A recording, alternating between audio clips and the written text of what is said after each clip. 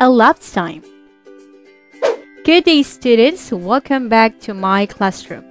For today's lesson, you will learn how to find elapsed time and estimate the duration of time spent. Let's begin. Andy helps her mother in cleaning their house. They started cleaning at 7:32 a.m.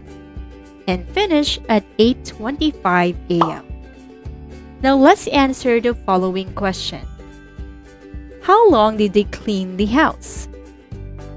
And about how long did they clean the house?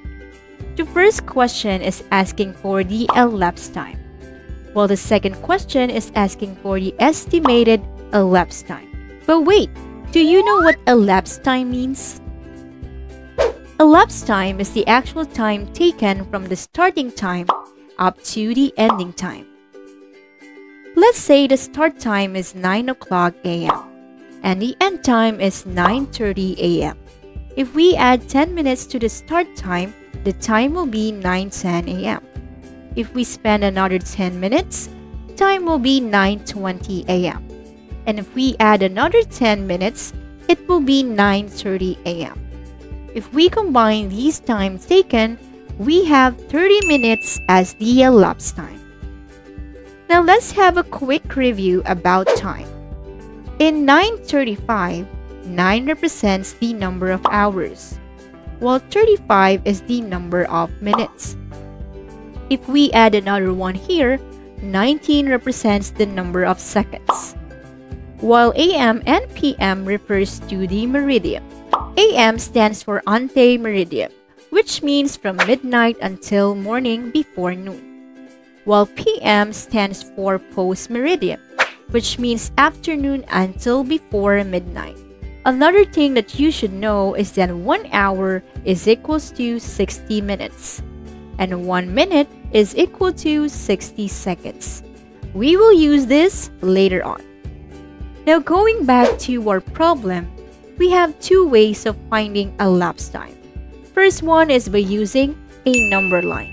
Let's make a number line starting from 7:30 a.m., skipping every 5 minutes up to 8:25 a.m. There you go.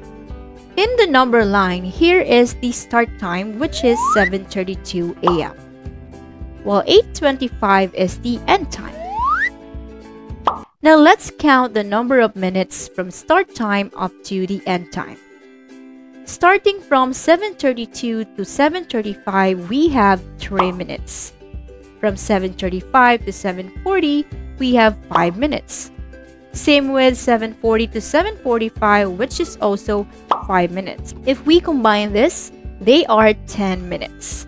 Same from 7:45 to 7:55 is 10 minutes. 7:55 to 8:05 is 10 minutes. 8:05 to 8:15 is also 10 minutes. And lastly, 8:15 to 8:25, which is our end time, is another 10 minutes. If we combine these times taken, we have exactly 53 minutes, which is our total elapsed time. Now let's see if our answer is the same using our second method, which is subtraction. Remember, this example is only applicable at start time and end time are either both AM or both PM. Here in our problem, the start and end time are both AM. Now to solve for the elapsed time, simply subtract the start time from the end time. Here, the end time is 8:25 a.m. minus the start time, which is 7:32 a.m. Now let us subtract from right to left, starting from minutes. Here we can see that 25 is smaller than 32, which means we cannot subtract this right away. We need to borrow first from hours. Now let's borrow 1 hour from 8. Now 8 becomes 7. Then let's add 1 hour that we borrowed to 25 minutes. But first, let's convert 1 hour to minutes.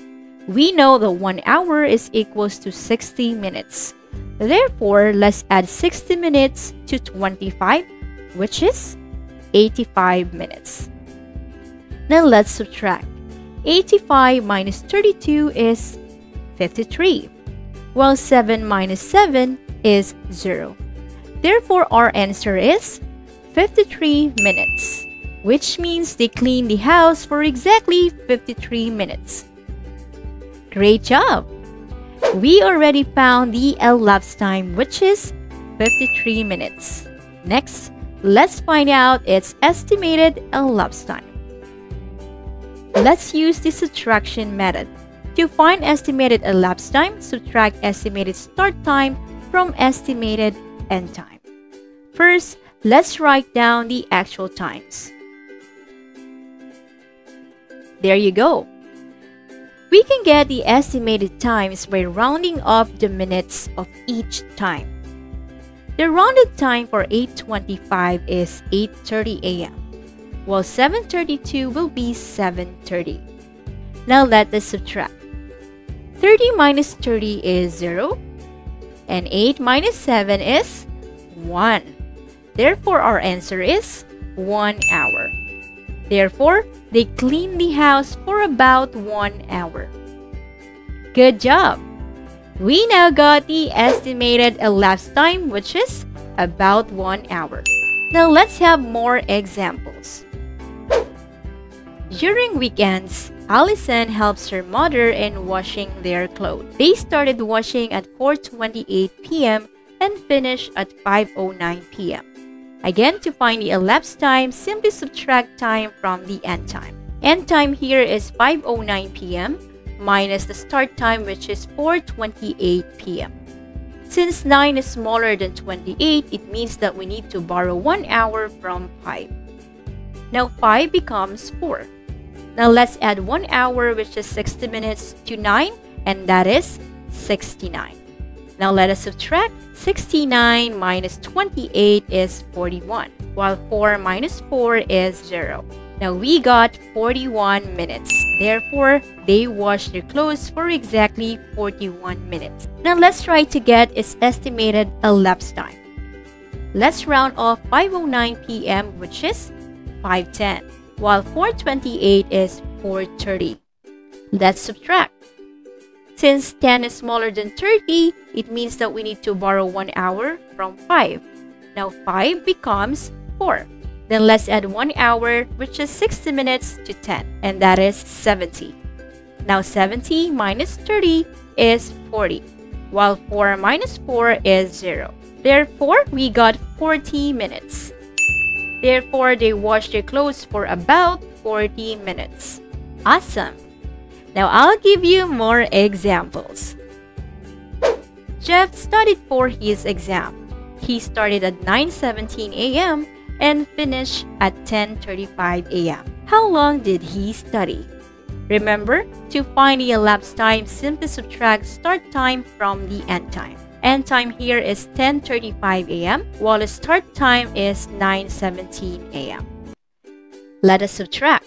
Since 35 is bigger than 17, we don't need to borrow from hours anymore. We can subtract this right away. 35 minus 17 is 18, while 10 minus 9 is 1. We got 1 hour and 18 minutes.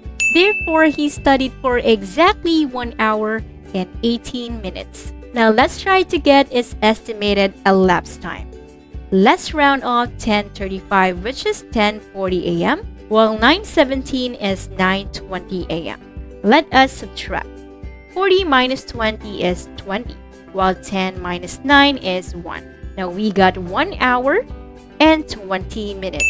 Therefore, he studied for about 1 hour and 20 minutes. Great! Now let's go to our last example. Chris is working as a part-time tutor every day. He starts at 10 o'clock in the morning and ends at 1 o'clock in the afternoon without breaks. How long does he work as a tutor per day? Let's try answering this first using a number line. Starting from the start time, which is 10 in the morning or 10 a.m., up to the end time, which is 1 o'clock in the afternoon, which is 1 p.m. If we try to add 1 hour to 10 a.m., which is our start time, the time will be 11 a.m. If we add 1 more hour, it will be 12 noon. And if we add another 1 hour, we will reach our end time, which is 1 p.m. It means that if we combine these times taken, we will have 3 hours as the total elapsed time. Therefore, he works for 3 hours every day as a part-time tutor. Now, let's try to answer this using our second method, which is subtraction. Again, we need to subtract the start time from the end time. End time here is 1 in the afternoon or 1 p.m. and the start time is 10 o'clock in the morning or 10 a.m. Here we can see that the end time and the start time are neither both a.m. nor both p.m. Remember, if the start time and the end time are a.m. and p.m., we need to add 12 hours to the end time first, then subtract. Since the end and the start time are a.m. and p.m., let's add 12 hours to our end time. Our end time here is 1 p.m., so that will be 12 plus 1, which is 13. Now let us subtract. 0 minus 0 is 0 minutes, while 13 minus 10 is 3 hours. We got the same answer, which is 3 hours. Therefore, he works for 3 hours every day as a part-time tutor. Wow, great job, students! Now here are the things that you learned today.